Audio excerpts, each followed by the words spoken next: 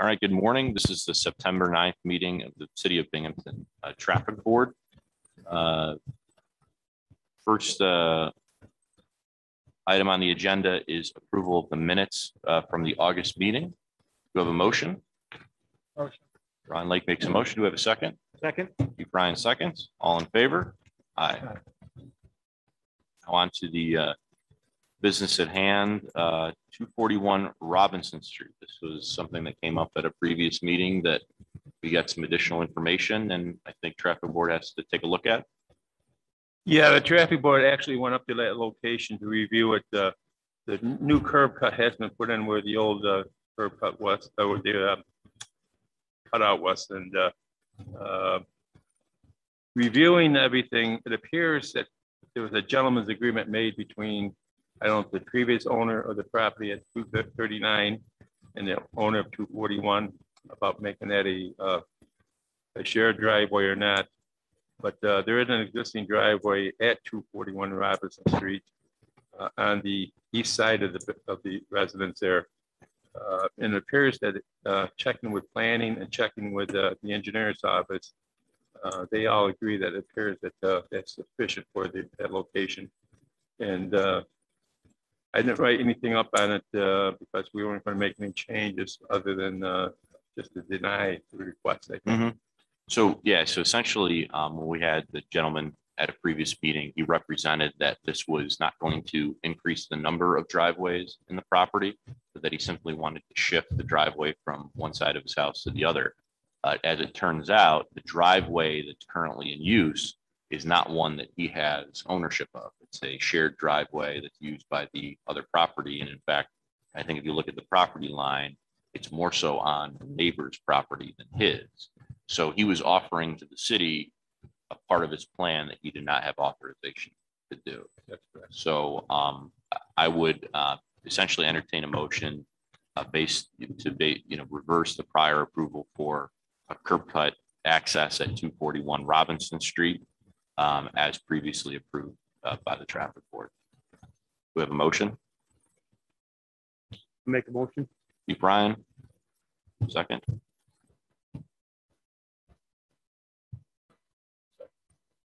Second. Okay, like seconds, all in favor?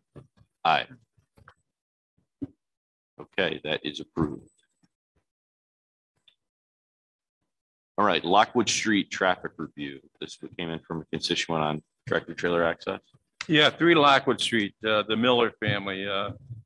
They were complaining that the tractor trailers were coming down Lockwood Street westbound, and they were trying to make a right-hand turn on to the side street there, Westview Terrace.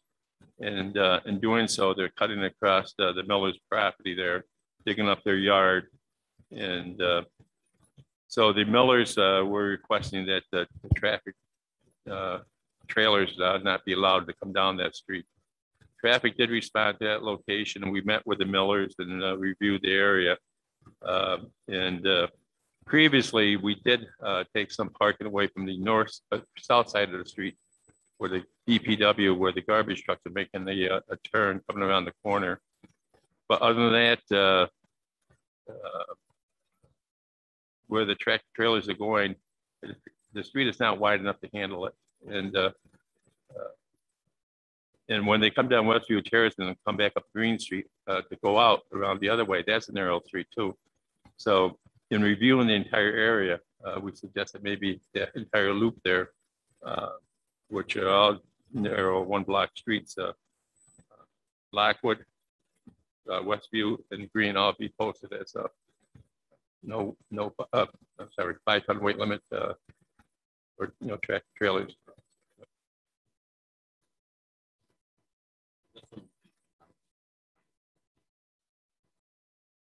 There is a traffic code section 18.1 has to be addressed. Any question? Is there a particular business they're making those deliveries to, those local deliveries? Yes, on Shenango Street, apparently. I don't know which business. I think it's that new one that opened up there a couple of years ago.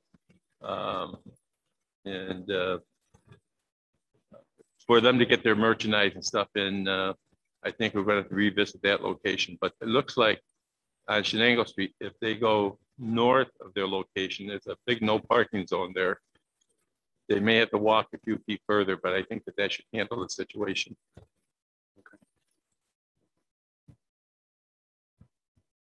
Then if you could just read off those streets off of Shenango again. Yeah, just so we what- know, and So the traffic division is going to recommend that the section 18.1 trucks over 5 ton be excluded. Lockwood Street from Shenango to Westview Terrace, Westview Terrace from Lockwood Street to Green Street, then Green Street from Shenango Street to Westview Terrace. I'll be posted as a 5 ton weight limits. okay. Do you have any other questions? Do we have a motion? Motion. Ron, do we have a second? Second. Brian, all those in favor? Aye. Aye. Okay, approved. Mark Donovan is not here, but do we got the info for St. John and Leroy? Yeah, myself and the traffic division drove to the area and reviewed it, and basically Leroy Street between Chestnut and St. John Ave, it's a 1 block, 2-way east-west traffic pattern. It's fronted by several small businesses, and the adjacent intersections are controlled by its synchronized traffic lights with sufficient line of sights. The request is to the 50-foot cutbacks on the north and south side of the street from St. John going westbound be reduced down to 30-foot cutbacks. And in doing so, give additional parking on that street. With what we observed, it appears that the street should be able to handle that. There's no problem with that at all. The additional part of it is the beef restaurant received an additional request from Kevin Grace for that location. And we put an additional, we put a handicap parking space in there. And so we did measure that out for a no parking, handicap parking only parking space on the north side of Leroy Street from 30 feet west of St. John Ave to 52 feet west. And we're going to amend the traffic code to the 15-minute parking on the south side of Leroy Street from Chestnut Street to St. John Ave, we cut back from 50 feet to 30 feet. And then on the north side of the street, the 50-foot cutback from St. John Ave to 30 feet east of Chestnut Street, which is from 8 a.m. to 6 p.m. We cut back to 30 feet. Okay. So yielding 2 additional spots, one on each One side on of the each- street, and yes. one of those being a handicap Yep. spot. Okay. And this was at the request of This is at the request of Business the owners. Binghamton Realty Partners at 65 Leroy Street, which fronts that location, and then also the beef restaurant. okay. Do we have any questions? I do have a motion to approve changes on Leroy Street at St. John Avenue as presented. Motion. Ron makes a motion. Do we have a second? Second. Chief Brian, all those in favor? Aye. Aye. Okay, thanks. So yeah, on that one, we'll just make sure we get with the DPW Yep. on that and get that in before it starts snowing in about 3 weeks, right? Probably. Yeah. Okay, Cindy, BMTS. We've set the date for the road safety audit for North Street. It's on Tuesday, September 28th, Okay. from 1:30 to 3. And I think Lee McCullen sent out invitations to everybody and notices, so. Okay. we're all Very set with good. that. So that'll be on the October. Yep. We'll just hold that for the October. I'll try to do that. And yeah, same thing. Traffic will be there, right? Okay. For Allendale Road, this one is a follow-up to a follow-up to a follow-up. So essentially, we granted a handicap parking space at Fort Allendale Road.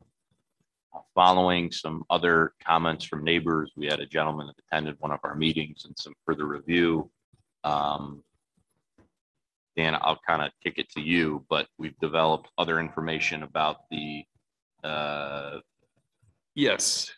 operation of parking kind of in that area. Yeah. And Dan, can you hand me another agenda?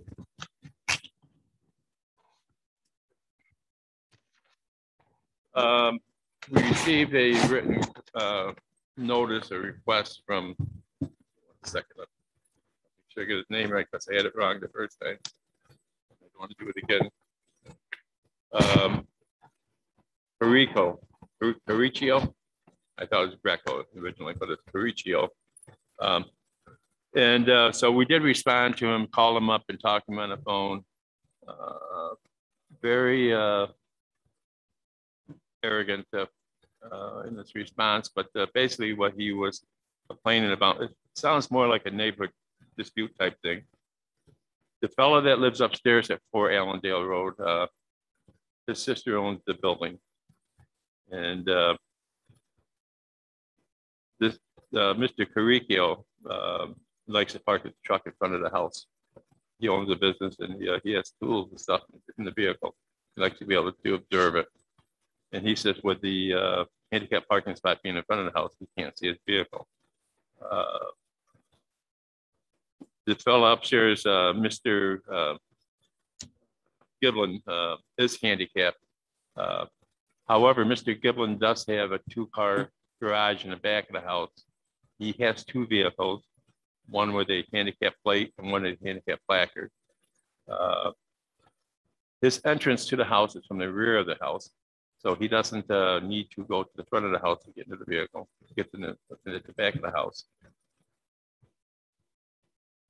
It's a mixed review in my mind of what should be done, but I'm leaning more and more that probably the handicap parking should be removed and the parking should be returned to the street as anybody can park there. Zone. Nate, I think that you have anything else that you picked up on it that we should offer? No, I think that covers it.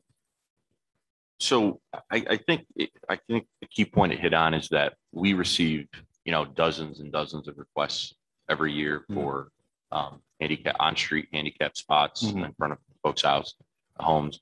And we routinely deny many of them because we have a very strict standard of what it takes to get one of those. No access to off-street parking, verify the handicap tag, that type of thing. And we've done a good job at, whether it's with handicap on-street parking or stop signs, to really try to take a policy-focused, measured, consistent approach to it.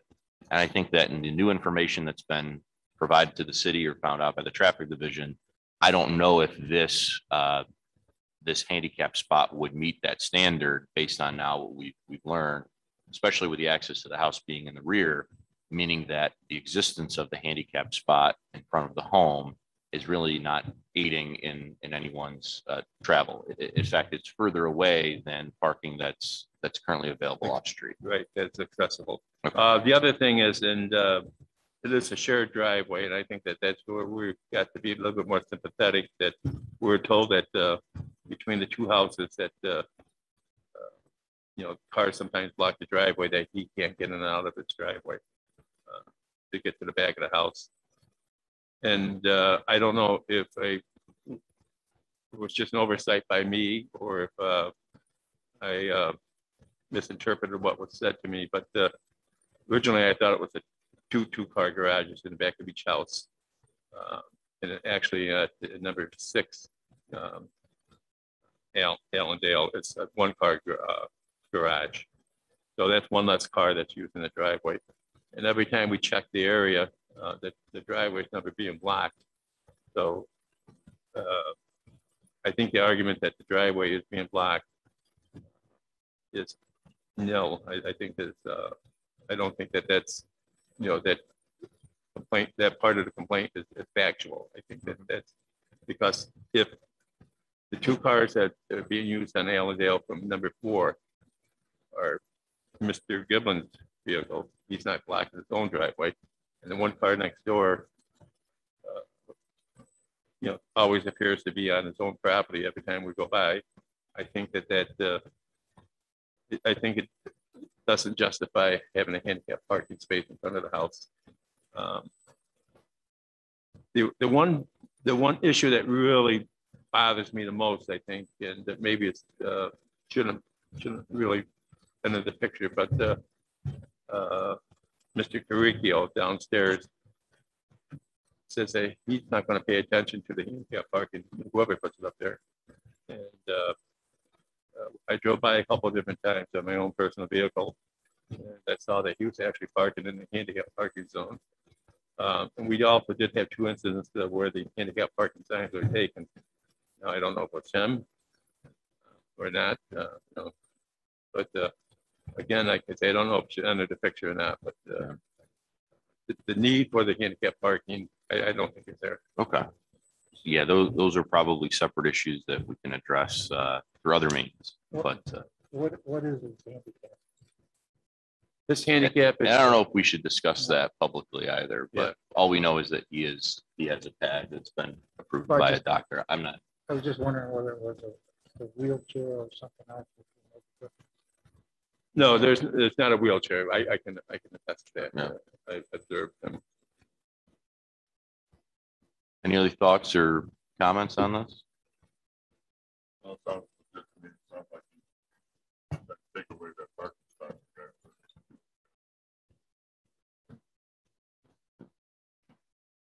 All right, so essentially, if the board would like, it would be a motion to remove the handicap parking zone in front of 4 Allendale Road,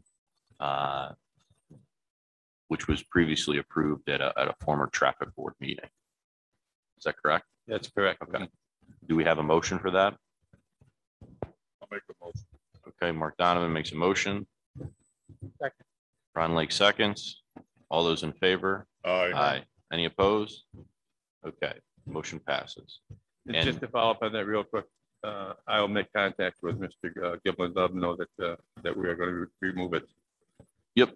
So he does have firsthand knowledge. That's correct. And, obviously it's going to be probably a matter of a few weeks, as it still is. I think we have, should actually wait 30 days prior to enacting any of these things with traffic board. Usually I know it sometimes happens on a quicker basis than that, but let's discuss that. And then also if there are, before it's being removed, there are vehicles parking there illegally, that those be enforced as well. Yep. Okay. City Hall here, 38 Holly Street. This is the handicap ramp and access issue with the right of way and everything. I don't think we have any traffic updates right around. No. And I don't know even if this is a traffic board agenda item. This is more of an engineering discussion. I think you're looking at. Yeah. Yeah, I think the traffic board part of it is the handicap parking spaces themselves, the accessibility. Are we going to have to move them, or going to make diagonal parking, or what are we going to do? Yeah. And I think that's the only reason that we left it on the agenda. I think, that again, that's been worked out through engineering. So, Trying to figure it out. yeah. So we will, when it comes time, if we do have to make any traffic code changes, we will, but. We went out and looked at those, just talking Yep. about on the side. Mhm. Not to keep that. Okay. So I think we can remove it from the agenda as of right now, but with anticipation, maybe next couple, it may come back if we have actual code changes to do. The State Street Deco District, they've sent in, our consultants have sent in the plans. So I have not had a chance to review all of them. It's quite lengthy, but they're also have sent us, I think, changes to the traffic code or parking. That's what we were waiting for before we went out and looked at that. So if you could forward that, we'll look at it. We'll forward that along to the BMTS and everyone. So may request a special meeting some point later in September, just when we do deco and can kind of go block by block. But we've got that now and can move forward with that. We can leave that on the agenda. And Livingston Street, BMTS and traffic are Yeah, they, headed there. Jim Abrams, the interim principal, reached out to me, so I contacted him, and we decided the end of the month was probably the best time after school sort of settled in. He hasn't gotten back to me on an actual date to go out there and meet with him. Okay. The idea would be to go out like in the morning or during pickup, one or the other, to see what's happening. Okay. Any other items today? Yeah, 1207 Vestal Ave. Received a request from Sharon Elliott, who owns the building at 1207 Vestal Ave. We're going to probably put this on hold, but basically what it is that the 1209 Vestal Ave, the parking lot next door to that location, apparently was part of the 1207 Vestal Ave property at one time. And I guess that they deeded over to the city easement, I guess is what it is. You know, what they're looking for is they're concerned that with the bank now being in the plaza there, that people are going to start parking in those parking spaces where it should be reserved for the residents of 1207 Vestal Ave. There are signs up there right now that say resident parking only with arrows on. Our problem is that the enforcement, I don't think it's going to be a city enforcement. I went up to Corporation Council. First of all, I checked with the engineer's office and Juan Linsky, and then from there I went up to Corporation Council. I talked to Brian up there, but he was not up to date on everything up there. He suggested I talk to Ken. Well, Ken's, I guess, on a 3-week vacation. So I couldn't follow up with him on it, but if somebody does park in there illegally, we can't take them because we have no section for resident parking only. We can't tow them from that location because it's, you tow them from, even though it's a city property, you have no section that covers that.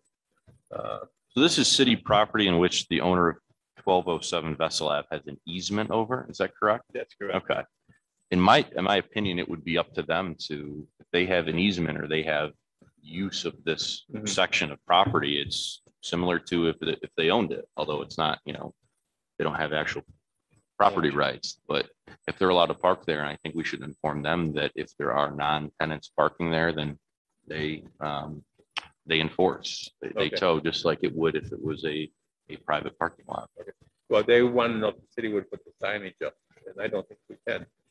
I think right now we did put signage up there that says resident parking only with a couple of arrows pointing towards each other. But as far as, you know, there are signs up, correct? there are two signs that one of each end of the area with arrows pointing residents only.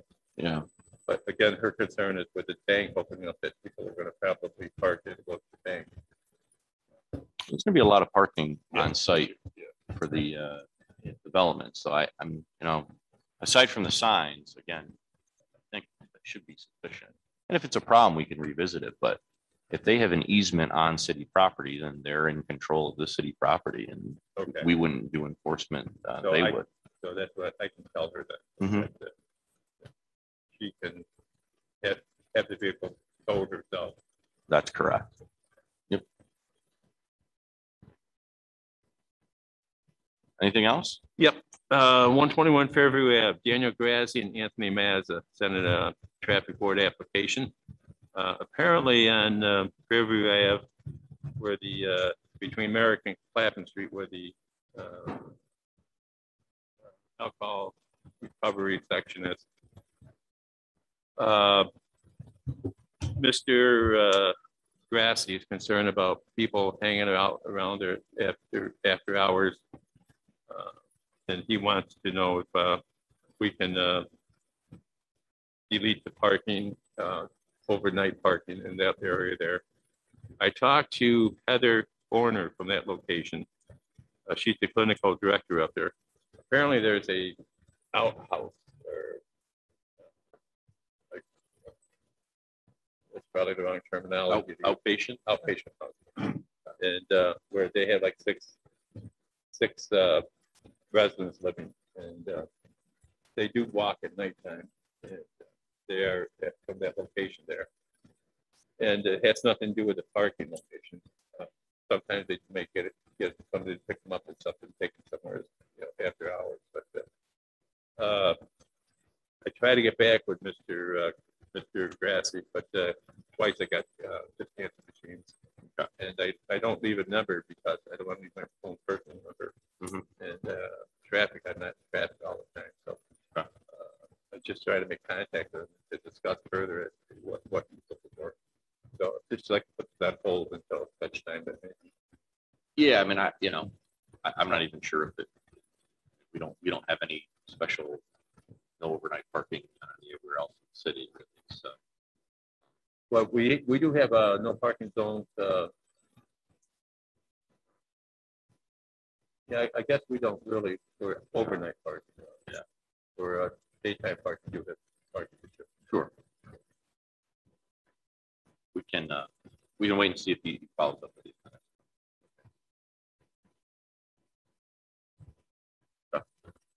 And the only other thing we got was, this just came in yesterday, so we haven't had a chance. I don't know if we're going to put it on the agenda for next month and a half, but traffic court application from Tito Martinez for 145 Riverside Drive.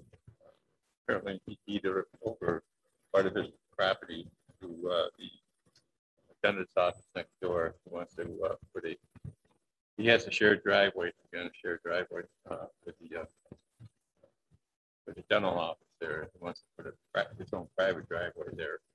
So he deed over part of his property to the dentist office, have a separation of property driveway entrance, so that he could have his own private entrance, because he's the resident of where getting in and out of his driveway, because people coming from to and from the dentist office sometimes obstruct access. But again, we just got it yesterday and have had a chance to follow Yeah. up on it. What we can do is we can put it on the October agenda. I'm not sure if anything is required from planning and zoning prior to taking action on that.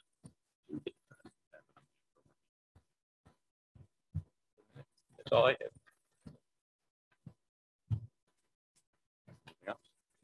We got a call from our favorite lady from 151 Pennsylvania Avenue Street.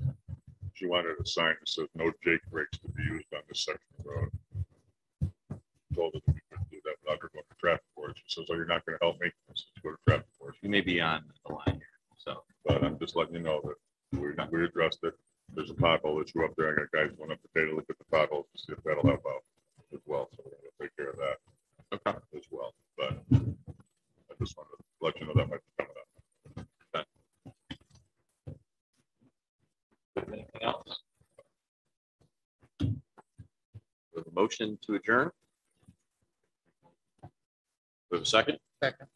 All those in favor? Aye. Aye.